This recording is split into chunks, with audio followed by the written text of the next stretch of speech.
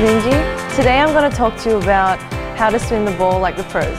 So when I try to spin the ball, I try to keep as less tension in my arms as possible. So I want it nice and loose, and I want as free wrist movement as possible.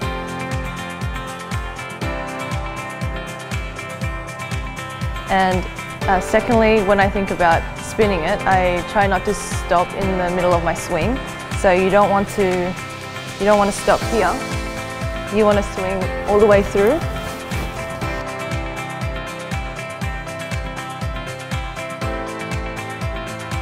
And lastly, I try to get as clean contact as possible because if you hit the ground, it's not going to go very far in spin.